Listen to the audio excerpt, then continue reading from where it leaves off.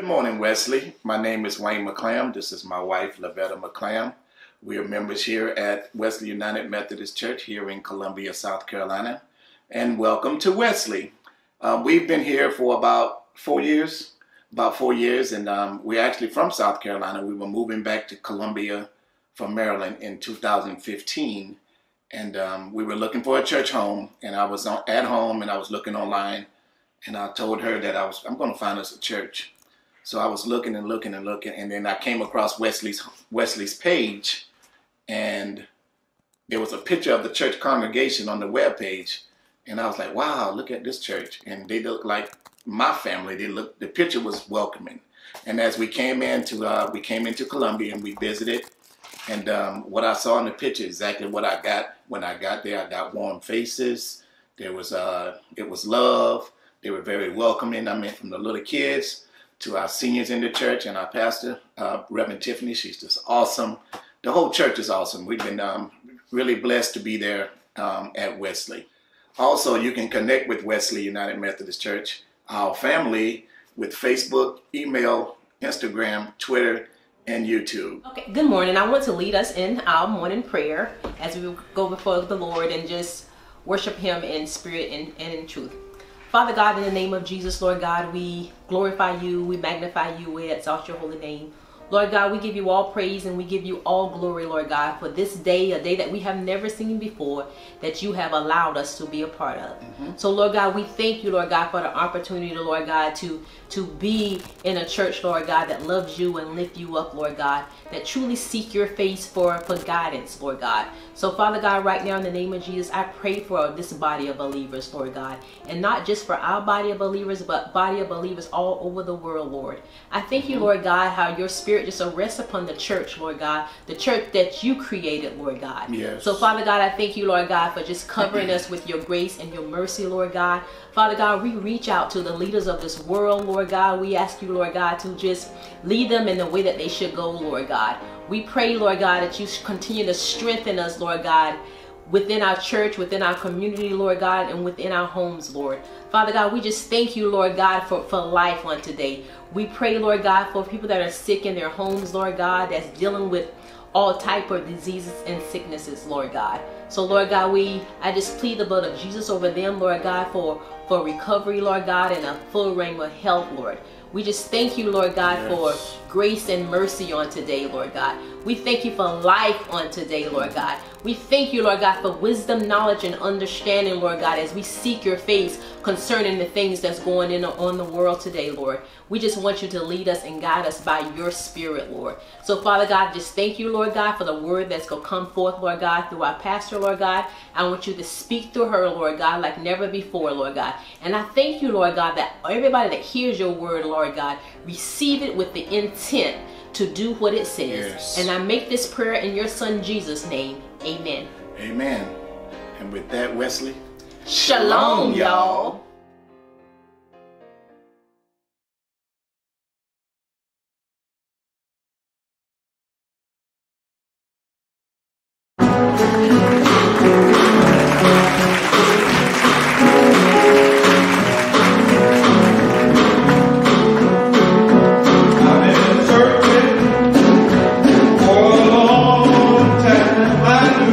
Something that I had to find.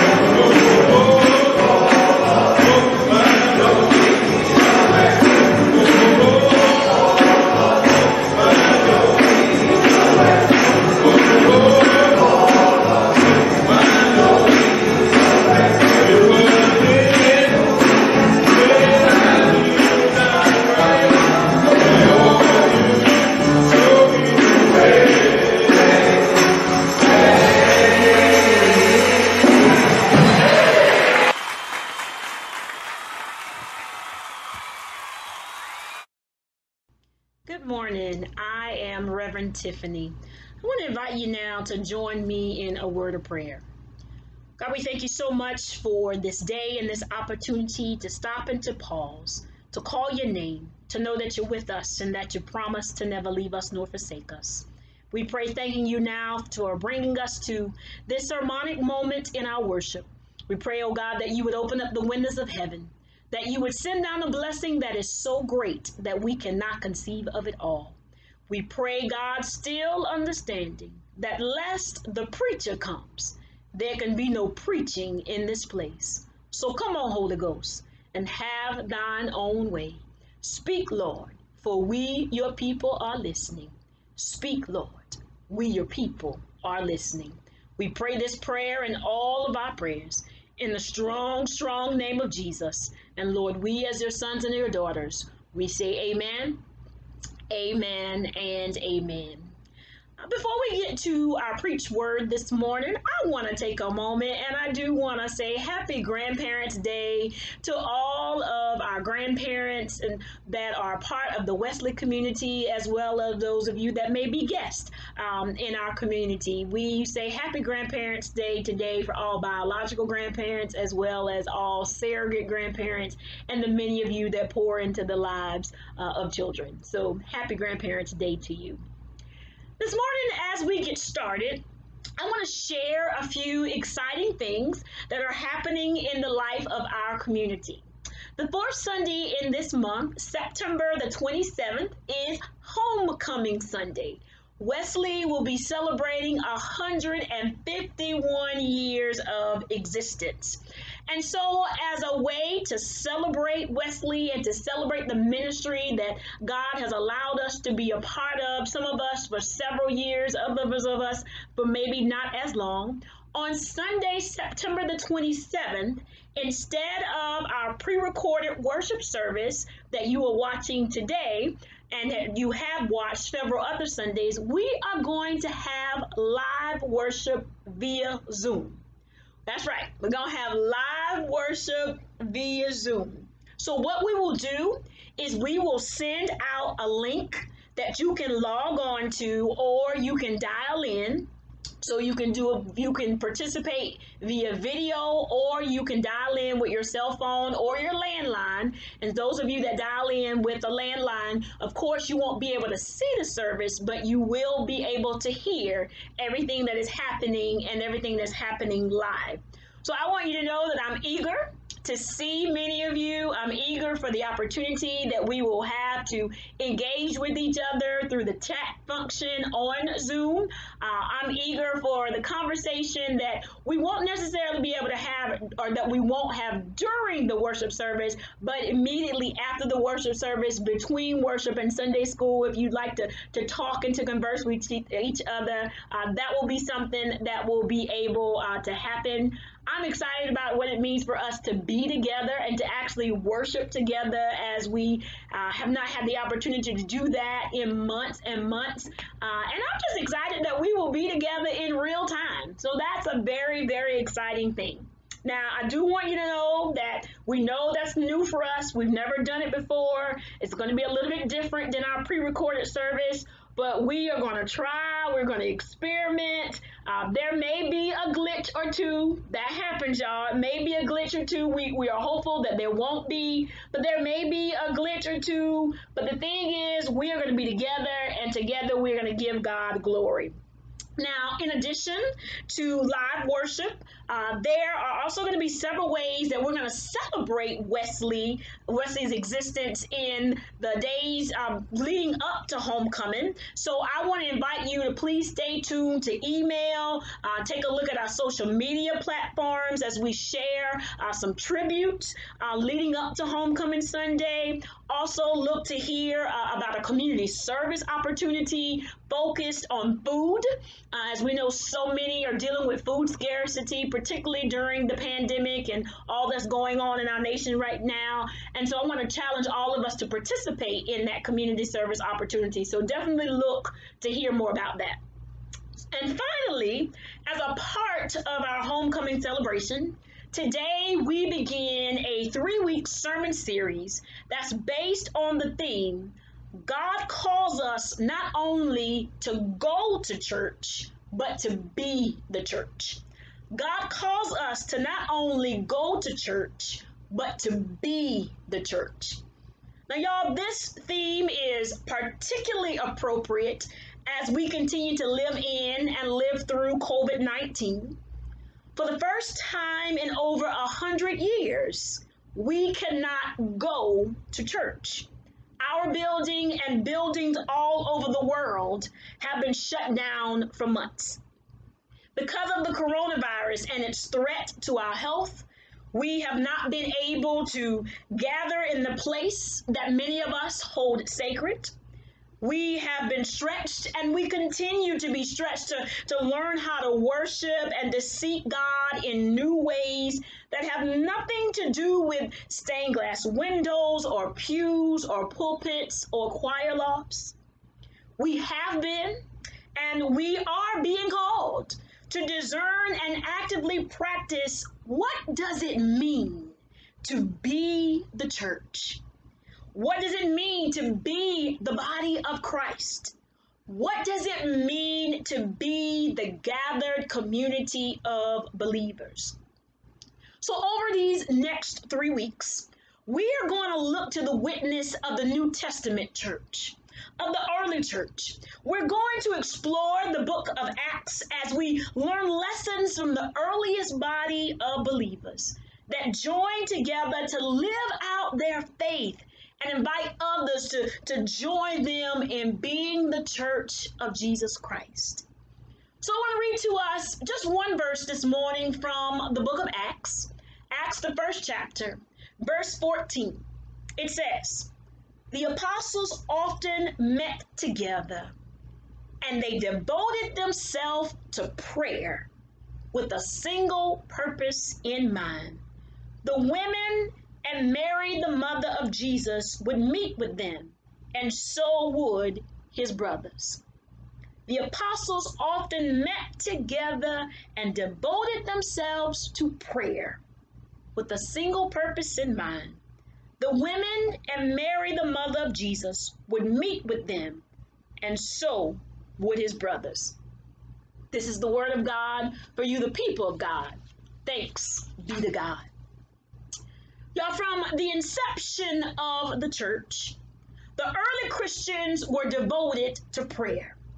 It was the driving force behind everything that they did. Immediately following Jesus' ascension into heaven, the 11 disciples, they returned to the upper room in Jerusalem. And in this first chapter of Acts, Luke writes that the first activity of the disciples was that they joined together and they devoted themselves to prayer. They devoted themselves to prayer. So hence, y'all, from the very beginning, prayer was primary. Early believers did not do anything without first seeking God, for they faithfully believed that God was willing to answer their prayers, and so they asked. Scripture tells us they asked God for healing and deliverance from unclean spirits. They asked God for boldness to speak the word of truth. They asked God to show them signs and wonders. They asked God for forgiveness for themselves and the people that persecuted them. They asked God to raise people up from the dead. They asked God to lead them and to guide them. They asked God to grow them and to mature them in the spirit. They asked God to teach them and help them to win other people for Jesus. Y'all, they prayed for and about everything. And you know, I think that believers after them, that they continue to seek God, to ask for all kinds of wondrous and majestic things. However, somewhere along the way, we lay down their habit. I am not sure when it happened, but at some point, perhaps decades or maybe even centuries ago, we got to a place where prayer became something we do the open and close meetings. It is as if prayer has become bookends to what we do. We pray at the beginning of our meeting. We invite God to come in. We tell him to remain silent. We meet and we make decisions, and then we pray again, asking God to bless whatever it is that we decided needs to be done. Now, I am not sure how or why this became our habit. Perhaps it has to do with our inability to be still, or our need to be productive and to get as much done as possible. Or quite frankly, y'all, it may just be our pridefulness and our belief that we know more and that we know better than God. Whatever it is, I wonder how vastly different both our individual and our collective lives would be if we modeled the early church. What would happen if prayer permeated and undergirded all of our actions, all of our decisions, all of our gatherings, all of our fellowship with each other?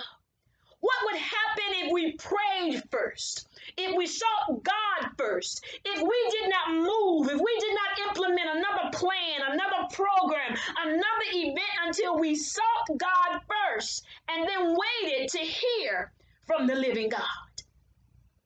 Y'all, interestingly enough, prayer for the New Testament church was as natural as breathing. Yet, if truth be told, there are times when it is like pulling teeth to get somebody to even open up a meeting in a word of prayer, or to pray for a worship service. And lo and behold, I wonder if I called you. If I called you right now and I said, I need for you to pray for me out loud in this very moment, would you? Now, I know you can do it. I believe in my heart of hearts that you definitely can do it, but do you know that you can do it? Do you practice it?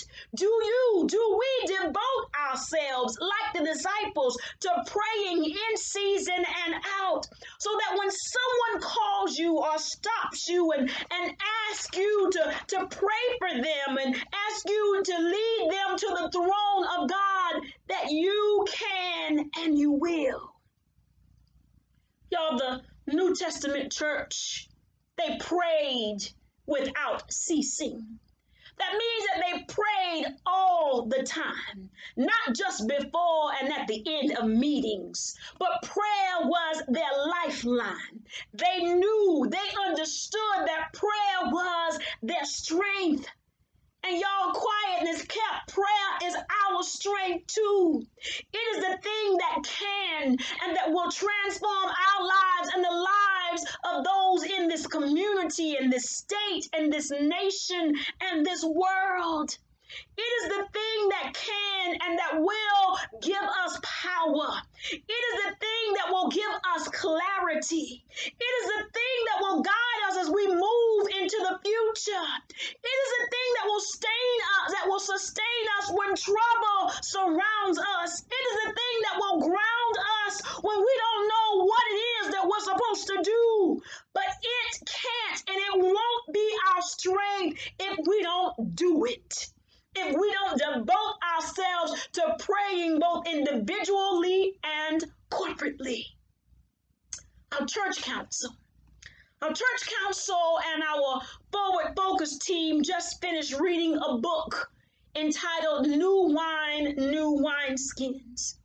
And it focuses on how we are called to reach new generations of people by being a missional church, by taking the time to look outside of ourselves and consider the needs of others in different generations, of others that live and work and surround us. And I'm going to talk more about that in these coming weeks as we think about these lessons from the New Testament church and how we're called to not just go to church, but to be the church. But in this book that Council and Forward Focus has just finished reading, the author says that the bottom line is that we have to focus on prayer. We've got to seek God first and then come up with all of these programs and events and all these things that we want to do. Good things, but things that need to be led and spearheaded by the Holy Ghost. And so the author talks about the centrality of prayer, that we as individuals who make up the body of Christ, who make up the body of our church, that we cannot and we will not be able to do anything, nothing well, nothing with excellence if we don't first and always seek our God. The leadership of our church believes that it is time for us to pick up what was laid down, y'all. It is time to resume the habit of prayer, both individually and corporately. Jesus was an example over and over about what it meant for him to leave the multitude, to leave the disciples and go and spend time with the Father. So he teaches us individually, we all got to go and get our daily bread. We all got to go and be with God, but then also, like the disciples, we've got to together devote ourselves to prayer. We've got to devote ourselves to prayer. It is time to pray without ceasing. It is time to pray for any and everything. It is time to get our power back. It is time to get our strength back. It is time to look and to listen for the voice of the living God. It is time, y'all, to be transformed and to be used by God to go and transform the world in which we live. And so Council and the Forward Focus team have recently committed to begin praying together. They have created a prayer plan that they are launching, and in the coming weeks and months, you will hear more about this prayer plan as they are starting this plan, and then they are going to want to model praying so that you too can get on board and that we all can pray together. For it is prayer, y'all. It is prayer that will guide us as we embark on this 151st year of ministry. It is prayer that is going to sustain us. It is prayer that is going to ground us. It is prayer that will lead us to the clarity of what is next. What is the next thing that God is calling us to do and to be? As we pray today, and as we pray every day, may we all seek our God, may we listen to our God, and may we be used by our God. In the name of the Creator, and of the Redeemer, and of the Sustainer, people of God shall say amen, amen, and amen. The doors of God's church are open today, y'all. And they're open not because I say so or any preacher says so. But the doors of God's church are open because God says, I love you. I need you. I want you. Because God says, I want you to seek me first. I want you to fall on your knees, to fall on your face, to go into your private place and call on my name. I want you to speak to me, to communicate with me daily on an individual basis, but also I want you to come together as a collective body of believers and call on my name, for I will hear and I will respond to the cries of my people. So know today, God is waiting for you. God is waiting for you to call God's name, to say, Lord, I yield, I yield. God is waiting for you to say, Lord, I want to say yes to your will. I want to say yes to your way. God is waiting to receive you, and God is waiting to give you your daily bread. But you got to go and get it, y'all. You got to go and get it. So know today that I extend an invitation to you to join a body of believers. Yes, there is a body of believers called Wesley, but I'm not just talking about Wesley. I'm inviting you to join the body of believers called the New Testament and the current day church. I'm inviting you to join people all over the globe that say, yes, God, I am yours and you are mine.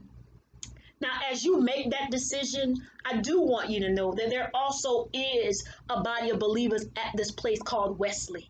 And we want to know you. We want to walk with you. We want you to walk with us, knowing that we here join other believers all over the world in seeking to know our God day in and day out, seeking to grow in his grace, seeking to grow in his mercy, seeking to mature in the very spirit of the living God. So if you have a desire to grow and to enter into relationship with God, and also perhaps enter into relationship with this body called Wesley, please be in touch with us. Shoot us an email. Go to any of our social media platforms, Facebook, Instagram, Twitter. Go to any of those places. Write us a note. Let us know how we can be in touch with you. Give us a call at the church office. We would love to be able to be in conversation with you, to connect with you. We want to know you and we want you to know us. In addition to that, we want to grant you an opportunity to support the ministry of Wesley. At the end of this worship service, you will see that there is a slide that has all of the information about our social media platforms as well as our contact information. And then after that, there is a slide about online giving. And we want to invite you to support this ministry. We thank you for those of you who have and who continue to support us. For those of you that may have a desire to support us, but you're not financially able to do that right now, we know that God knows your heart, and we say thank you for your willingness and your desire to support us. We ask that you continue to pray for us, and we certainly want to continue and be able to pray for you. So if you have a desire to give financially, please do that. You will see the link at the end of this worship service.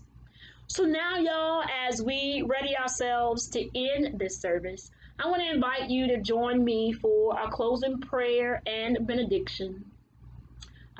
And again, I say happy Grandparents' Day to our grandparents, and we pray that each of you have a blessed week. Let us pray together. God, we thank you now for all that has occurred this morning.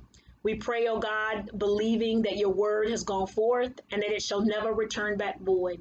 We thank you, oh God, for the New Testament church. We thank you, oh God, that the disciples devoted themselves to prayer. We thank you, oh God, for the witness that they are to us, oh God, about what it means that we ought to pray about any and everything, that our power, that our strength, that all of it resides in us being able to seek you, to call on your name, knowing that you can and you will do any and everything except for fail.